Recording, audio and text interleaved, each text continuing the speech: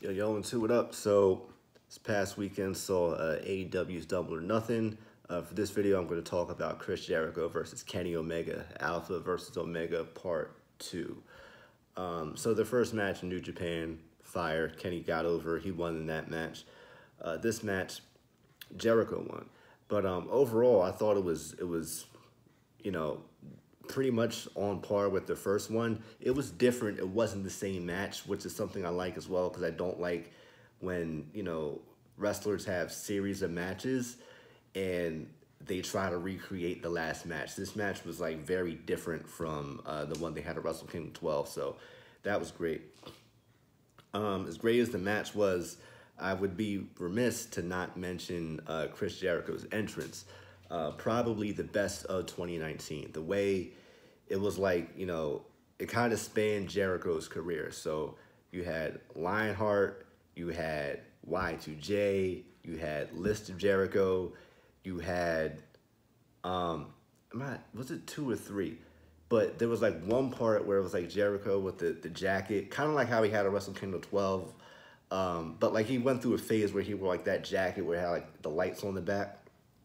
It was that, and then you finally had, modern day Jericho, in his current getup right now. So that entrance was bananas, man, because no one saw that one coming. So that was great. I love certain sequences in the match, especially two that really stood out to me in that match were the back and forth of the springboard moonsaults between Kenny Omega and Chris.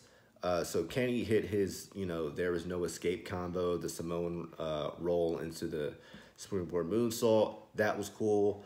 And then I think Jericho might have countered that one, actually. I don't remember exactly, but he did his version, right? And then Jericho hit 3 Lionsaults in that match. I don't know how Jericho is hitting Lionsaults at 48 years old.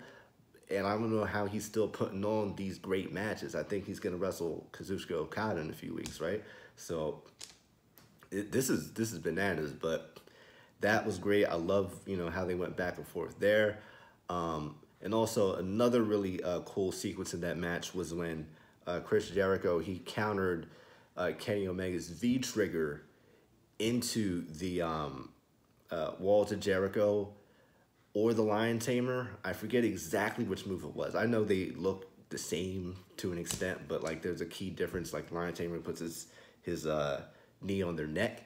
But yeah, I thought that counter was nice because at first it looked like Kenny hit him, but if you look closer, you can see like Chris kind of stepped back and then, he grabbed Kenny's legs, dropped him, flipped him over, submission. So that was nice.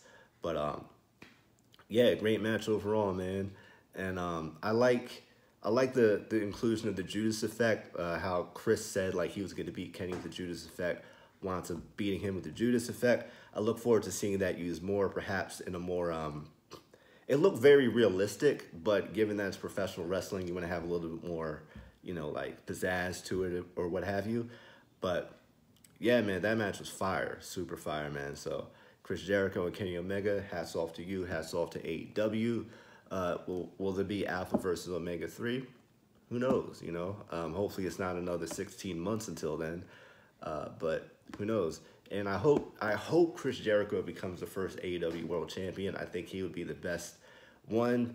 No disrespect to Adam Page. I just think Jericho would be like, I think he would be the right one, because then it's more for him to feud with. I think, having a heel champion for now might be the best move. Who knows? I could be wrong, but either way, the match was great, and I do look forward to seeing Adam Page versus Chris Jericho. So I'm pulling for Chris.